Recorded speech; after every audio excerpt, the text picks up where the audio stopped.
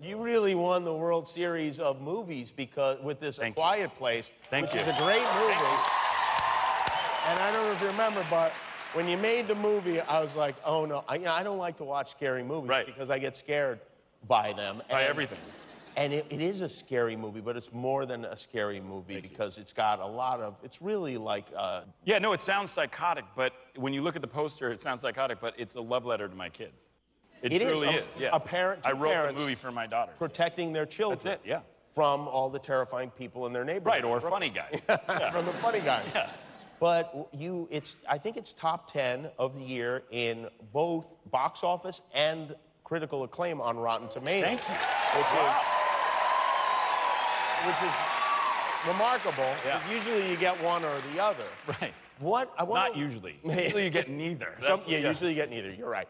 So I wonder what it was like that Monday, because you made this movie for like $40,000. Like, the monsters, you broke into a costume shop and stole... I just waited till Halloween in Brooklyn. Just like pulled them down and we're like, you're in the movie. And then it opens huge. It's a huge financial opening. Yeah, it was insane. What was it like on that Monday when you added it all up and said, oh my God, we have the #1 movie? I don't know, because I blacked out. I was basically blacked out for 3 months. Now, nobody believes blackout stories, so don't say you blacked out. That's You did not black out. That was good. It was Monday morning. Emily and I were walking Hazel to school, and we were truly in just a weird haze state. We had no idea what was going on or how that happened, and we were so excited but couldn't really process it. And then, hilariously, another garbage truck. It might have been the same guy. He flies around the corner, and in this like ballet version of a garbage man, just sort of flings off the back of it midstream, grabs the can, throws it in, and as he's putting it down, he goes, "Saw it Sunday, awesome." And I was like, thank you so much. And then he goes, "Scariest I ever seen," and got on the back, and got on the truck and drove away. It was amazing. This is a guy who sees scary stuff. Yeah. His coworkers are rats. Yeah, and Emily said only in Brooklyn will that happen. How does it work just from after you've had, and I'm curious about this because I've not been in this situation, but after you've had a huge... You've had no success. Yes. I mean, like after you've had an unquestionable, huge success, what happens like the next week? Do you get calls from all the studios saying, hey, now, does Jean maybe want to direct for us?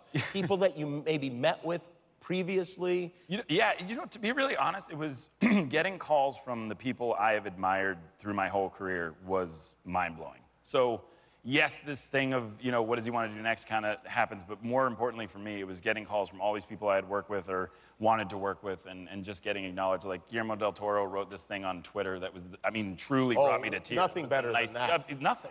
And he's like, the nicest things about the movie. Didn't Stephen King write something great? Yes, Stephen King wrote to me and offered me his Red Sox tickets, and I was like, what's happening? Wow. What is going on? I took them.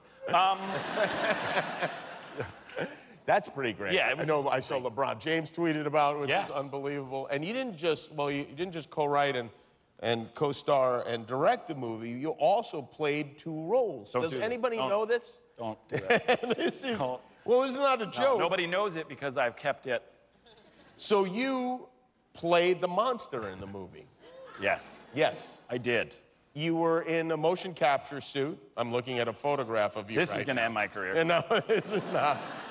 No, this is good. It's like... Yeah, the commitment level was very high. This is you playing your own monster in your movie. Yeah.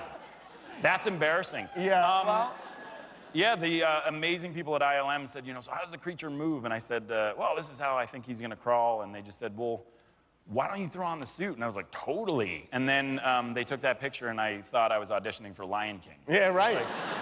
I don't know what's going on in that.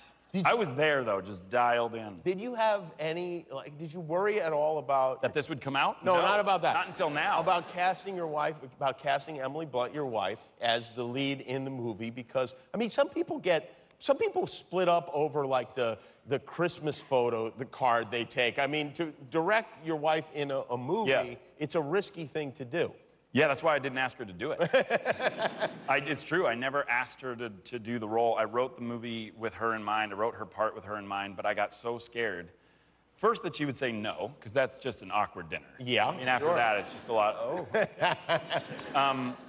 But I was actually more afraid that she'd say, yes, I'll do it for you, because I've been next to her when she's made all these amazing decisions, and she's without a doubt the classiest, smartest, most dedicated actress I've ever known, and I didn't want her to... It's true.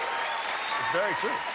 And when you see how much she puts into every single role, I didn't want her to come to set just for me. So I didn't ask her, and then she read it on a plane one day. She said, can I read the script? And I said, yeah, sure. And I went back to watching Avengers 6, and, which I loved.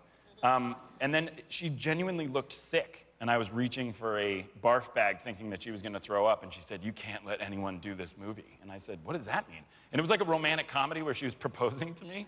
She was like, you have to let me play this part. And I think I just screamed yes on a flight. They landed in Texas, and then, no, it was the best. It was, wow. It was the reason why the movie is so special, because we both came to it organically, and I was so... Well, the movie's great, and it's on Blu-ray and digital and DVD and all that stuff right now. It's A Quiet Place. We'll be right back with John Krasinski. Congratulations on making it to the end of a YouTube video. Why not celebrate by clicking the subscribe button? You earned it.